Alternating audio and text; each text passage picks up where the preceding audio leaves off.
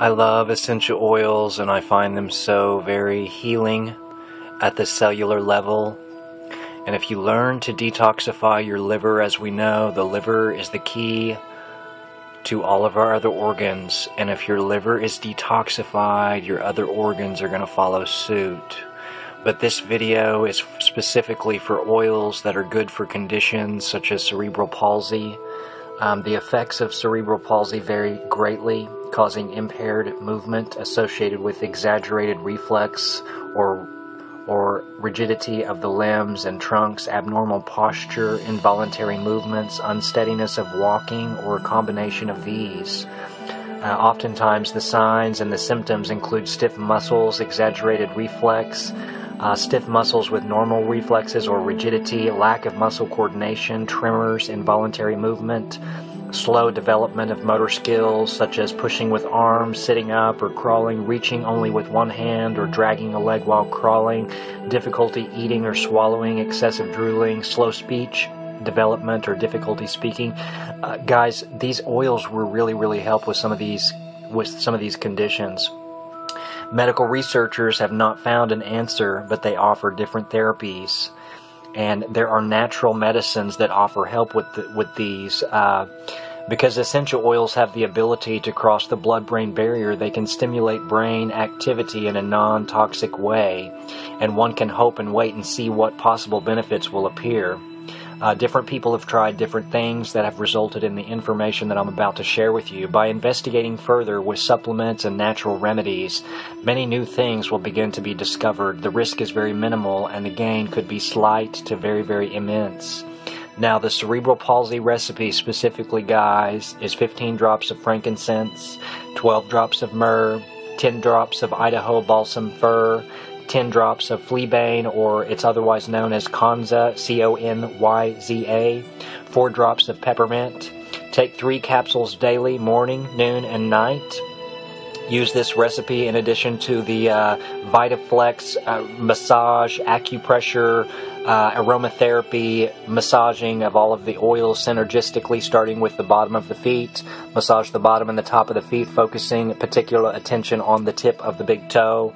Massage a few drops of oil behind your knees, into your abdomen, the base of your spine, the back of your neck, the top part of your chest, your abdomen, and then the crown of the head. Some people call these chakra points. I like to call them VitaFlex points. This gets the energy moving, flowing freely through the body. If you apply these divine essential oils such as frankincense and myrrh into these parts of the body.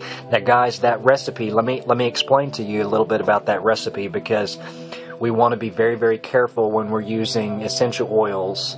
Essential oils that are recommended for specific condition are not the only oils that you can use. These oils are merely a starting point. The ones that I listed are just a starting point. Other oils not listed can also be just as effective. You have to use oils to determine what works best for you.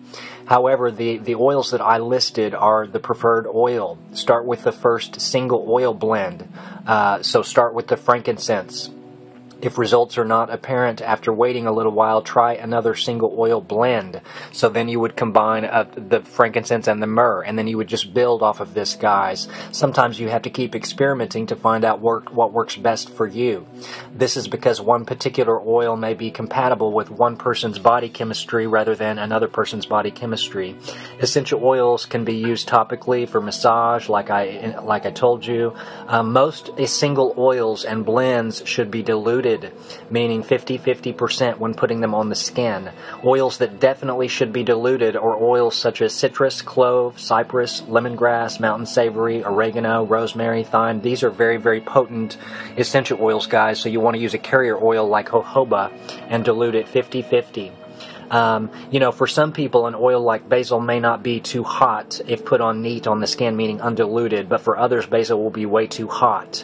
This is why it's always beneficial before applying any oil that you do a patch test. When using topically, first do a skin test by putting one drop on the inside of the upper arm. And if any redness or irritation results, the skin should be thoroughly cleansed, and the oil may be reapplied. If skin irritation continues to persist, try using a different oil or a different oil blend.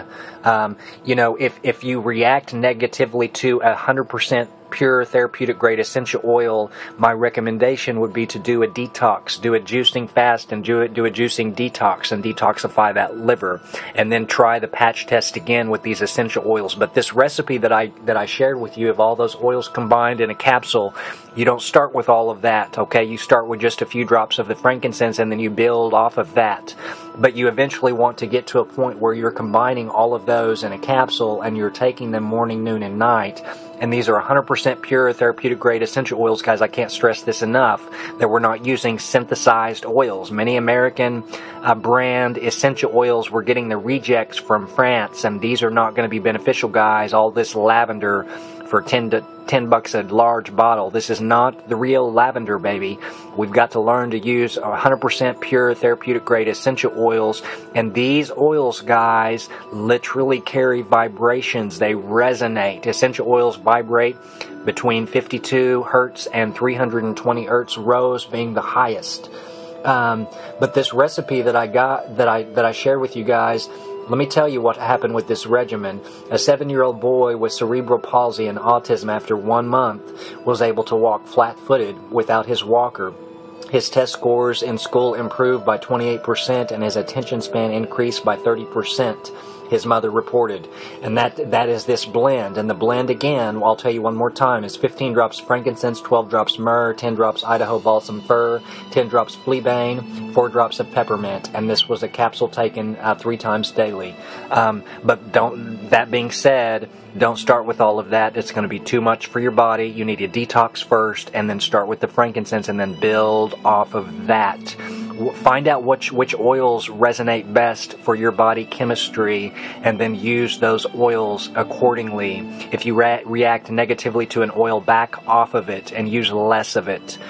Peace, love, and positive vibration. Get your frankincense and get your myrrh on, baby. You're really going to find some healing and some benefits in these divine, sacred, essential oils that resonate up out of the earth. Have a great day. Peace, love, positive vibrations. Please like, comment, subscribe, share. Have a great day.